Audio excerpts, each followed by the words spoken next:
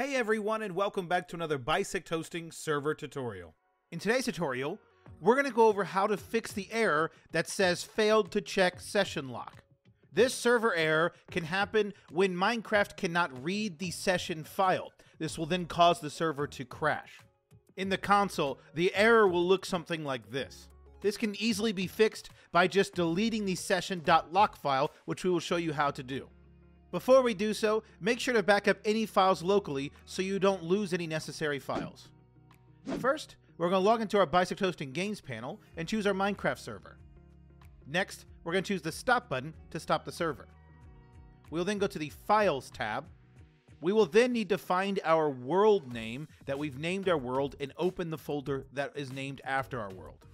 Within this folder, we need to look for the session.lock file. Once found, we need to check the checkbox next to it and choose delete. It will then ask us to confirm, and we will say yes, delete.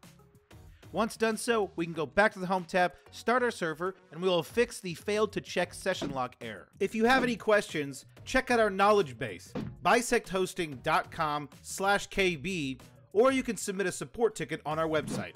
If this guide was helpful, make sure you hit that like button, subscribe for more content like this, comment down below which guide you would like to see next, and we'll see you around.